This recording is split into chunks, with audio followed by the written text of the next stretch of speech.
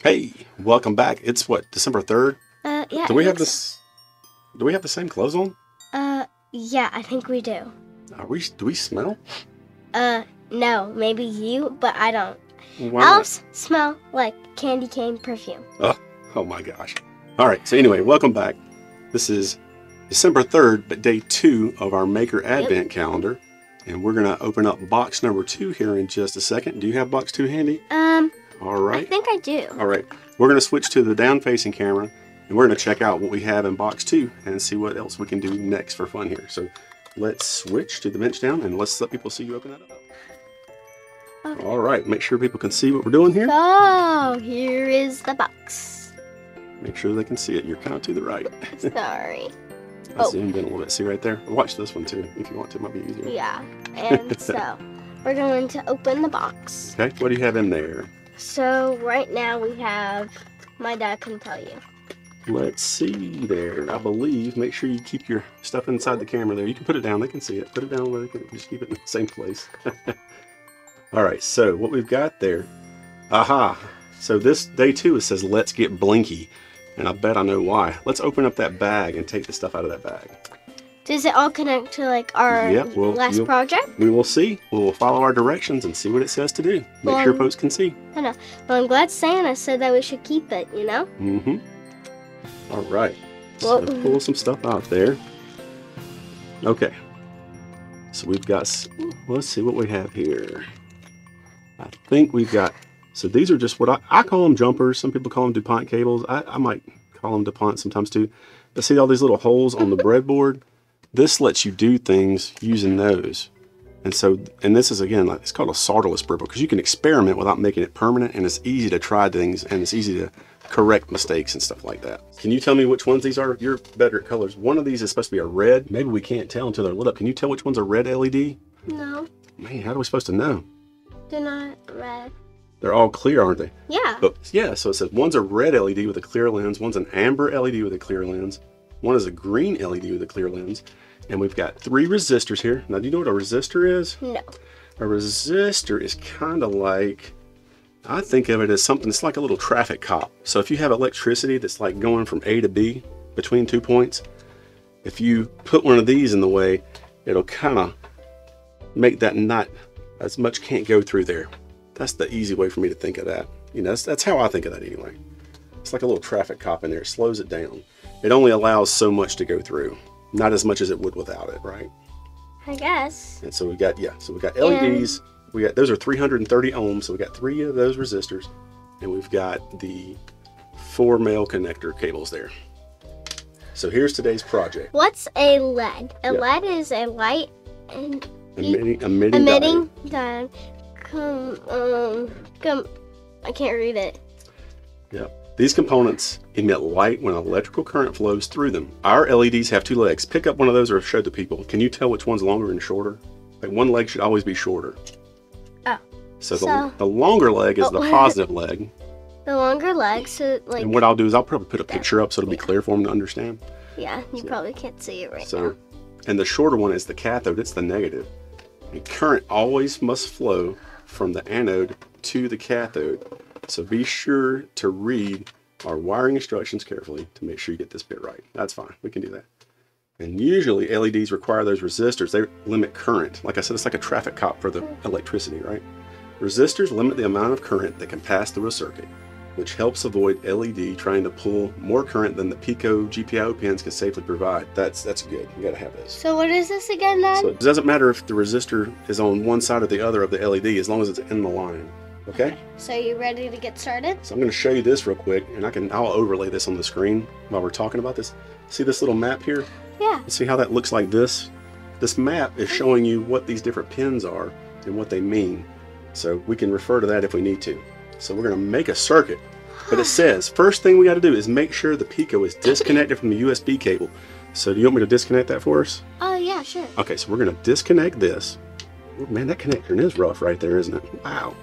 Okay, and we're going to make the circuit look like this. Now, I'm going to tell you real quick. So here's the kind of neat thing about a breadboard. So like these rows are connected, but they don't connect up and down, right? on all these middle ones. But now on these outside ones where you have the blue and the red, those are connected up and down. Okay? So we just got to remember that. Now here's the circuit. Place the 3 LEDs in the lower section of the breadboard, okay, and make it so the longest leg is to the right. So what we're going to do is we're going to put this, we're going to orient this just like, maybe I'll zoom in a little bit, but we got to remember if we're moving it, we got to keep it where people can see it, okay? So we're going to move this over. So we're going to make, but we don't know what LED is which. Okay, it says it doesn't matter. So we're gonna, maybe that's part of what we're gonna do. Maybe when we figure out what light is what, we can move some things around. Okay. So where do we stick? So we're gonna see how this looks like that right there. Yeah. So the longest leg. So when you look at these LEDs, right? Look at the longest leg. The longest leg is gonna go to the right, this way. Okay. Okay. So just put one. Just like that. You see where that make it look like just like the picture.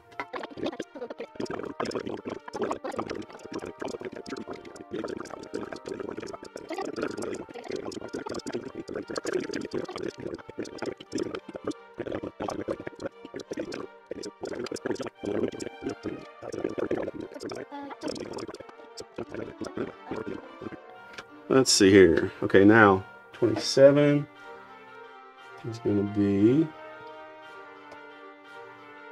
on the positive of the other one. Okay.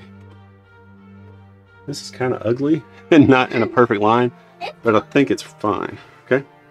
Now let's see. Oh, I got to do this last one. This is a ground wire. I believe is a, yeah, ground pin 38. So 38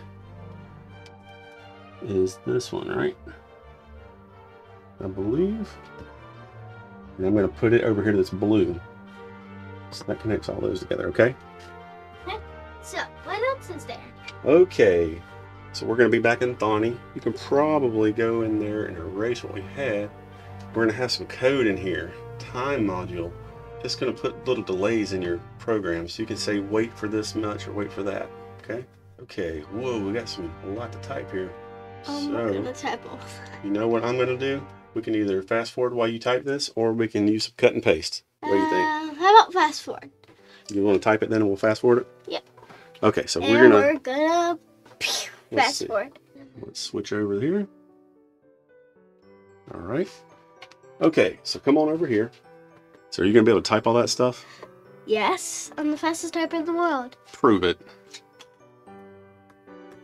What? How did you do that? Magic. Huh. Okay. Cut and paste, I bet. Hey, I see those browser windows there. Hey. Hey, wait a minute. Okay, so hit the green arrow. Was it up there? That's weird. It's not up there, is it? Right there. Yeah, it doesn't look like it's the right. Oh, you know why? We forgot to plug in our thing. All right, so yeah, it helps if you plug it in, right? Mm-hmm. So now, let's see what happens here. We're going to let you go back and now see if the, hit that little red, hold on, I'm going to come back over here to let you see that. Hold on. Now, sometimes you have to click that little red stop button. It'll make the thing that one. There you go. Now it makes your green button show up, right? So hit that. Let's try it. 5, 4, 3, 2, 1. Hey. 1, 2, 3, 4. Oh, I think you did it too fast. So as soon as you hit the green button, start counting. Oh, okay. Sorry. 1, 2, 3, 4, 5. Hey, that's interesting, right? So let's go look at that program to see what it's doing. Let's look at that. It says red volume 1, and 1 is for start, I guess? Yeah, wake up. That's right. It turns it on, turns it on. And then time to sleep. I guess that means like have those on means for 5 seconds, so and that's what I counted on. Right, so it basically turns them on, and then it says don't do anything else for 5 seconds. So that means basically if I turn the switch on and I say hang out here for 5 seconds, then you're not going to turn them off. But then what happens immediately after you sleep for 5 seconds? You turn them to 0, so they turn off, right? Mm-hmm. So cool. I'm going to switch back. Let's do that one more time. That's kind of fun. All right. 3, 2, 1. Hit the run button and let's count again. See if it works like we think. 1, 2, 3, 4, 5. Yay! Boom. All right, pretty cool. All right, let's see what our next thing is that we're gonna do. Okay, so that lit them up. Now this is gonna make them flash. Ooh, this is gonna get a little fancy. We're gonna do some loops, but this will help us finish today's project, okay? All right, we can do some cut and paste again, it's okay. It's a lot to type. So basically, you know how that thing said sleep? I'm gonna show you, we're gonna have little pockets of code that do things based on certain conditions, okay? So here's what we're going to try to do. We're going to make them flash 10 times and then stop. And this is also talking about what you can do. Now, there are ways to put comments into programs, but we'll show you that in a second. So you like in the part where you turn them on, you can say turn these on, sleep for 5, turn these off, just so folks who maybe aren't familiar with your program and how it works could see. So we're going to do that. It talks about variables. A variable is just somewhere you store a value, like a container. All right. Like a counter, something to keep track of a number for you if you want to keep adding to it, that kind of thing. Okay. So what we're going to do now is I'm going to get this code ready for you, and then we'll come look at it, okay? All right. So it's time to do this next part. It's going to be a little fancier. Are you telling me you still can do that fast typing trick again? Oh my gosh, how could you ever doubt me? All right, let's see what you got. We're going to see if these LEDs will do something else. What? All right, let's see what you have here. And you here. don't see anything that I know. Makes you suspicious. All right, so we know that the pin thing, we know the time thing. The pin is like, the stuff that's hidden from us that helps us work with those in and out pins, IO pins. Time helps us work with that counting and stuff, right? So now, see these little things it was talking about? If you do a little hashtag like this, look right here, it helps you put little notes in here. So now it kind of tells you what it does. So what's this part? What is this part? What is it going to do? What do you think that means? I don't know. So that's set our LED, set up our light names and our pin numbers, right?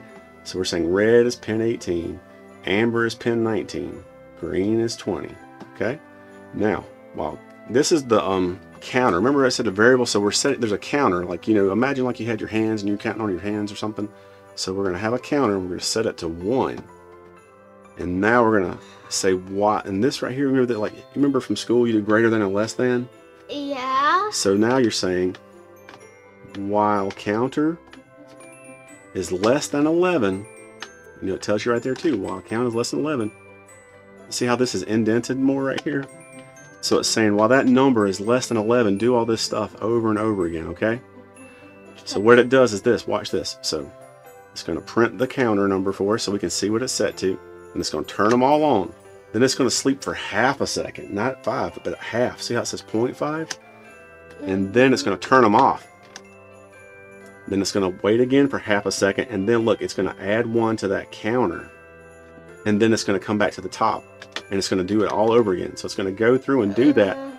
And then at the last time, when it comes through the 10th time, at the bottom it's going to make that 10 plus 1 is what?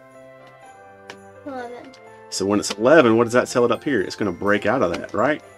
So I bet if you hit this green thing, I'm going to switch back to the down screen. You get ready to click that green, and it's going to do that pattern we just said. So let me get ready over here. You hit the button. Okay. Let's watch these lights. 5, 4, 3, 2, 1. Okay. So it's only, see how it's doing like half a second, but it's how many times is it going to do it? And 11. see now here, look. And when it gets to 10, it's going to stop because 11 is the last thing it's going to do. Right? You don't see it print that. Let's try it again. Okay. 1, There you go. 2, 3, 4, 5, 6, 7, 8, 9, 10, 11. See there? What? So what it does it 10 times. So this is a little bit to get used to when you're learning how to program. So and sometimes people start at 0. That's kind of like a religious debate, but you'll understand that when you're older. But we're starting with 1, and so this is the first time, right? Yeah. And then we add 1 to it, which is 2, and it does it again. So it's going to go through it. And on the 10th time, when the number's set to 10, it's going to come through. But right at the bottom of that, it's going to make it 11. And as soon as it makes it 11, that's why this up here says you can do this stuff, but as soon as I turn to 11, quit. So right when it turns to 11, you never see it blinking 11th time because it's never going to run through that program part again. See what I'm saying? But now we can modify that. I'm going to probably go back and share the screen and move that audio. Okay, so now I'm going to show you something we can do. We're going to change a little bit here, and we'll make it run forever, not just for 10. So up over there, so what I want you to do is you can also, I believe we can comment that out. So I'm going to show you a trick here. When you want to experiment with something without losing it, I'm going to highlight this, and I'm going to copy, and then I'm going to put a little thing in front of that, right, which tells it to ignore that line. Okay, but then I'm going to put something right up under it. It's going to say while true. Okay. Okay. And then, well, maybe, you know what? I think that might be case sensitive. Let me make that match here. All right. And then I'm going to put a little colon there. And so when you say while true, it's going to run for infinity, right? So let's get ready. I'm going to switch back to the down. And let's see if it goes more than 10. That will be our test, right? Yeah. If it goes more than 10, that means that works. So let's count them together. Ready? 3, 2, 1, go. Count 1, 2, 3, sorry. 4, 5, 6, 7, 8, 9, 10, 11, 12, 13, 14, 15, 16, 17, 18, 19, 20. So I'm going to stop you right there. It's going to go until we turn it off. Oh. It's kind of like infinity, like I said, right? Pretty neat.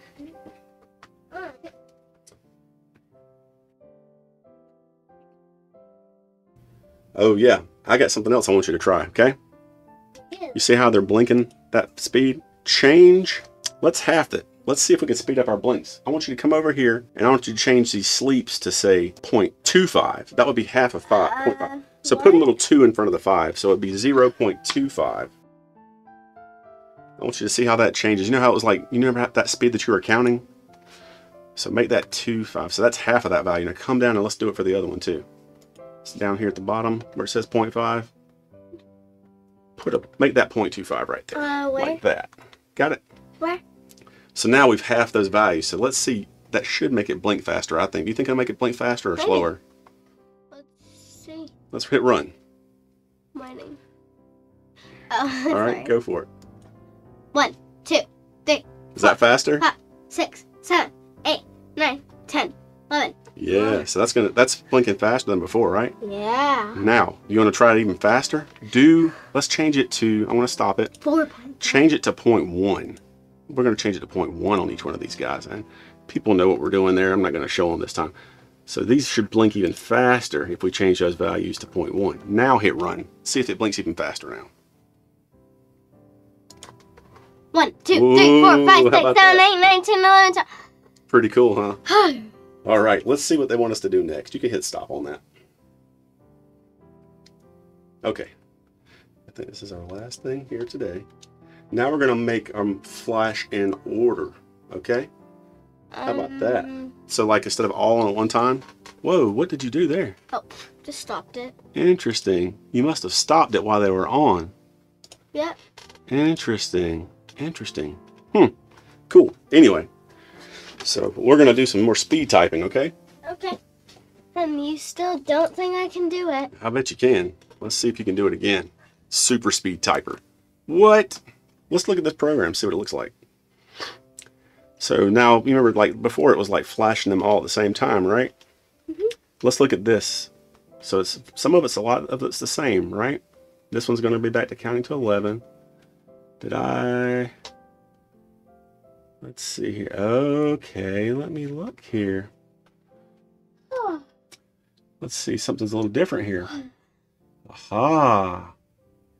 Now I see what it's going to do. So look. I don't know if we've got these in the right color slots or not, but see how it says this is red on and amber on, and then okay, so that's cool. So what it does, see how each group of 3. Look how only one of, so in each group section, only one of those has a 1. Oh. So in the top one, only the first one has a 1. And I see only. And on the second one, the middle one has a 1. And then on the last one, the bottom one has a 1. Yeah. And it's sleeping for half a second in between. So what do you think that's going to do? It's going to have one light's going to light up, And then the next light's going to light up, and then the next light's going to light up, and it's going to start over for 11 times. Yeah, let's see. I'm going to switch this over to the desktop. Oops, well, that's fine. We'll see what it's doing. Let's see. Look. What? That's cool. 2, 3, 1, 2, 3. See how that's working like that? Yeah. So we have our group, and only one's got a 1, and then we sleep for half a second, and then we go do the next thing. How about that? That's very neat. Uh-oh. Oh, yeah, it only does it for 11 times. So same thing. I bet if we change this to while true, I bet it'll go for infinity, won't it? Let's try it and see. Well, I'm not going to wait for infinity, but you know what I mean. Let's do true again. Let's see what happens. Whoop. All right, I'm going to do it so let's see if it goes past 11 this time.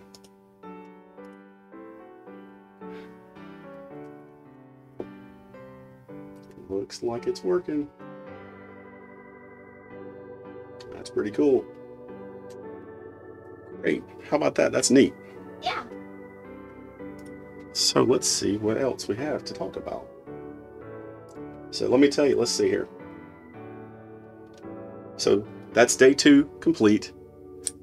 It's the 3rd day of December, but day 2 of this. You made a circuit with all these cool things we did on the bench here. You learned how to use the time module, and you saw how those values change, like a small number when you're sleeping is a shorter amount of time for it's off or on, right? And variables, remember how we used our counter? And how we can put notes in our program to help us remember what things do? And then we made a little sequence of lights. How about that? Pretty cool. So it says, don't take this apart. We're going to use it again on the next time. Hey, thank you for hanging out with us on our 2nd day of the Advent. Hope you'll come back and hang out with us again.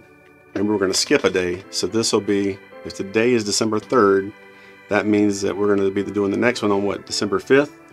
So if we did 1st, 3rd, 5th. So yeah, December 5th, we're going to do our 3rd project here. So we hope to see you then. Take care. Hope you're having a great holiday. Bye-bye. Bye. Ow, my